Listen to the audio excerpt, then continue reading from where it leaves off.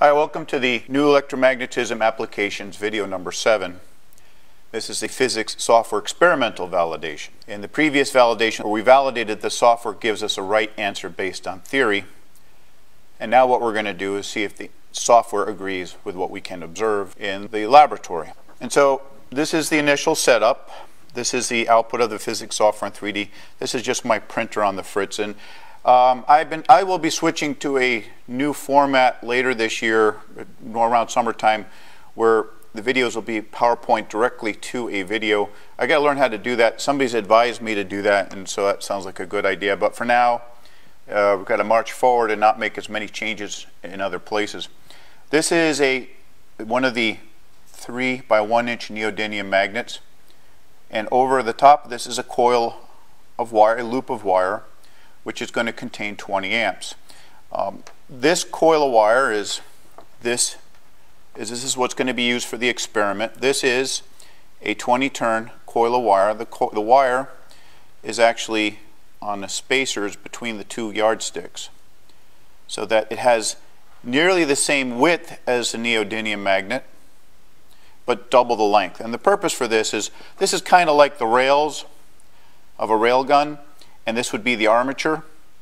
And so what we're going to do is suspend this, reason for the strings, over a neodymium magnet and pump it with 1 amp, so that would give me about 20 amps of current, because the number of turns times the amperage is the effective amperage that you're going to get. So we're going to have effectively 20 amps. Okay, so now what we're going to do is a neodymium magnet halfway across it, so it's kind of like the armatures halfway down the rails, halfway along the magnet, and then see what kind of force we're going to get. So that comes up, the software comes up with 43 millinewtons, which is effectively 4.3 gram equivalent. What that means is, if I took the string off the back of this, ran it over the end of the table, how much mass could it lift? That would be dangling from a mass over a pulley off the end of a table.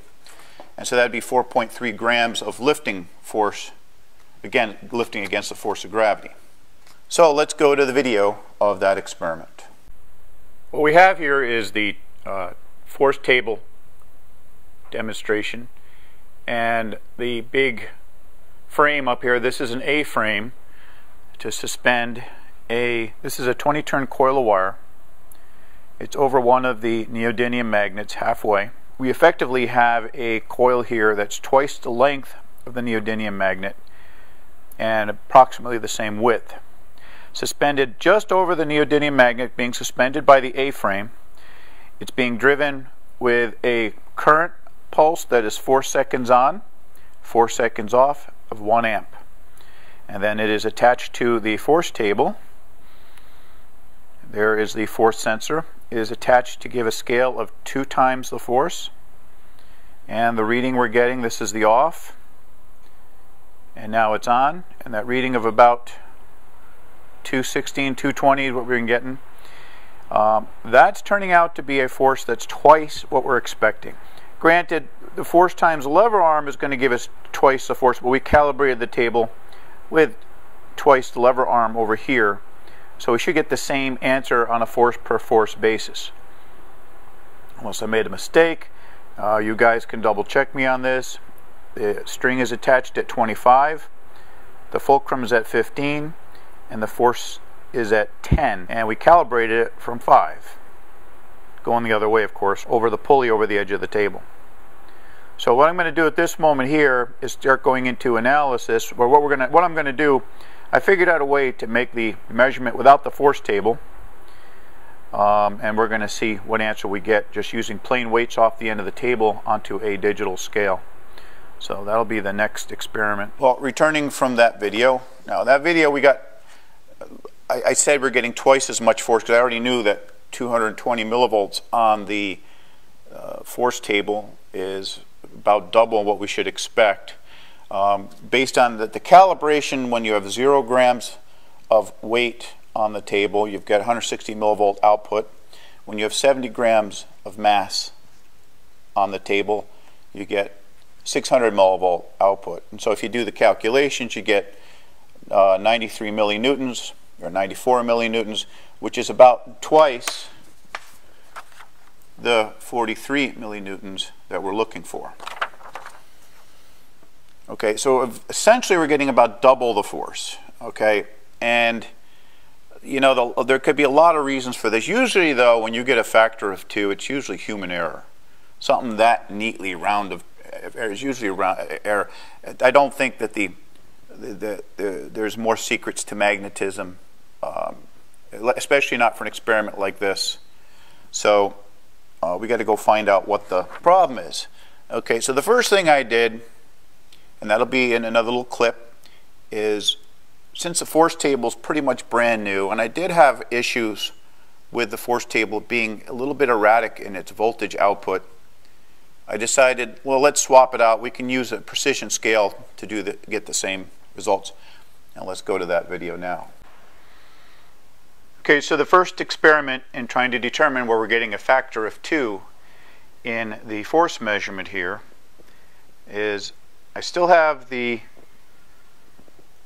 coil of wire suspended halfway over the neodymium magnet being driven by the current source, and then instead of running this to the force table, because the force table was the thing I had the most trouble with, is we have now instead run the cable over the end of the table and have it pulling up on a 50-gram load.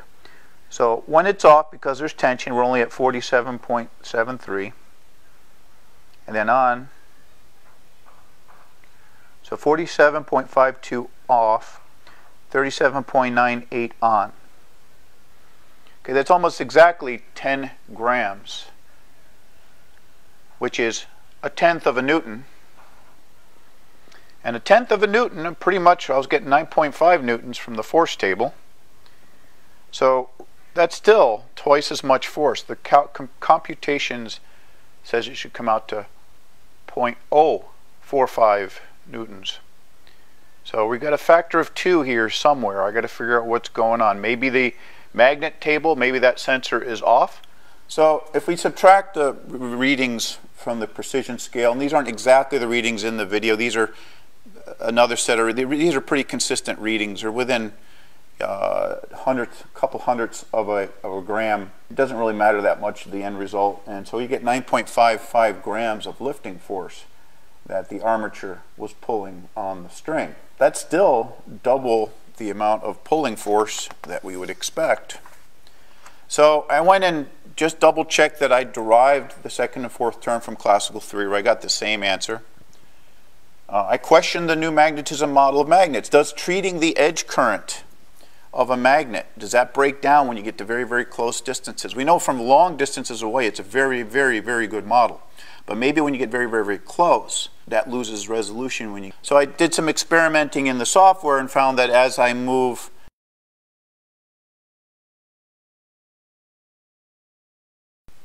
and so the next thing to do is, well, let's check the magnet table. Maybe the magnet table has a factor of 2 error in the current it estimates. All right, this experiment is to check the reading from the magnet table. On the magnet table I have here, this is the old version of a Gauss meter I used to use. The Gauss meter is little Gauss sensors up in a little red tip over here, and I got it pretty close to the other sensor. I'm measuring the magnetic field of the Earth right now. The magnetic field of the Earth is approximately a half a Gauss, which is properly registered by the magnet table. And if I look at the reading on the, it is this device here converts the sensor from 100 Gauss per volts. Okay, and we're reading 5.2 millivolts, which is pretty much a half a Gauss. So the sensors are reading the same value, so I don't think it's an error in the table. The next thing we're going to check is to see if the calculation that computes the current from the magnet measurement, see if that software is wrong.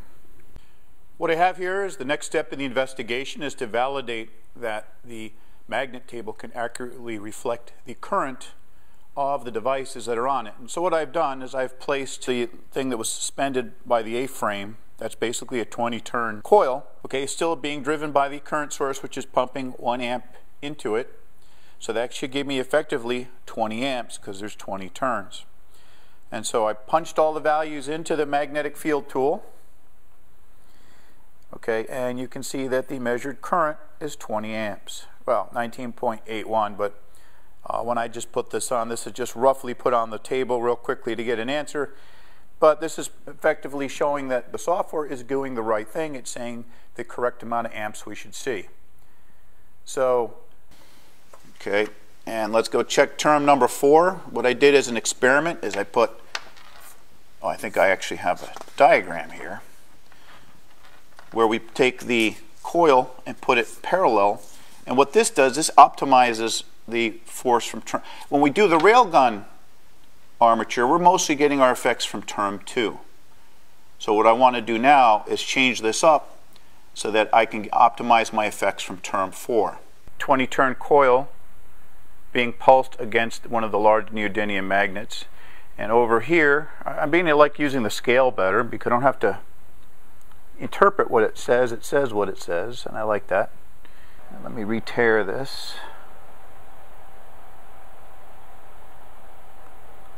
Okay, so now when it goes on, it's approximately 12 grams of lifting force.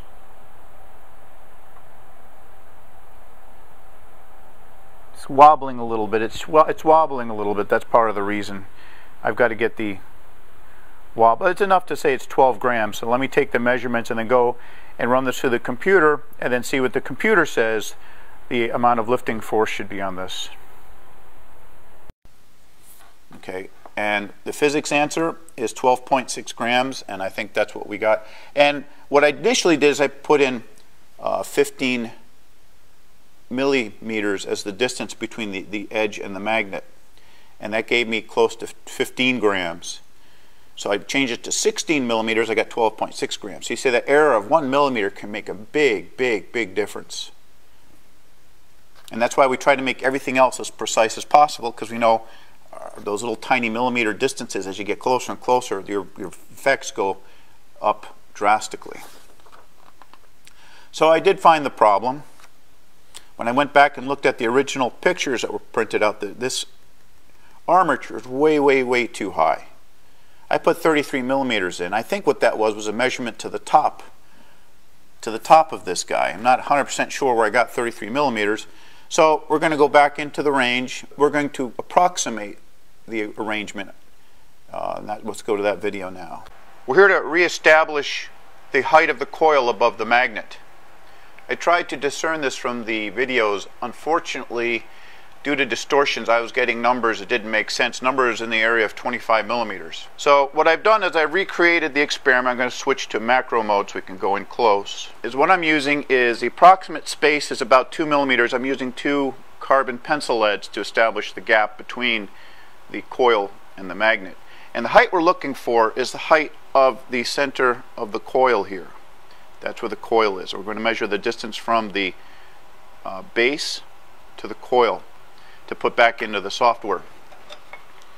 And so, getting out my trusty ruler,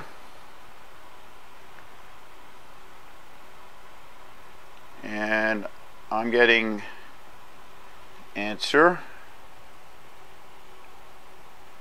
of approximately 21 to 22 millimeters. Okay, so that's what we're going to go put into the software. Okay, so when I put the 21 and 22 millimeters in, it's much better. It's a lot better than the 4.5 grams. But I had to put 20 millimeters in, which is a little bit lower than I think where the actual armature was, to get about the right answer. So this is showing us now that what I talked about before, the approximation of a current, edge current, using an infinitely thin filament, is starting to show that as we get closer and closer, it's giving us, but I mean a millimeter difference. I'm going to change the software to approximate current distribution and a much thicker wire with substance, and then see if that doesn't give me more close to the proper answer for the height of 21 to 22 millimeters, and see if that's the effect. That might in fact be the little tiny bit of error we have left here, but right now, as it stands, everything's good to go. We can go on, and in our next video, We're going to use the FIZZIX software to analyze various railgun geometries and choose one to build. Okay, so right now we have confidence in all the tools is basically where we are right now, so that we can use those tools to get reasonably good predictions of what the force and how much current we're going to need, how much power we're going to need, yada, yada, yada. Okay, thank you very much.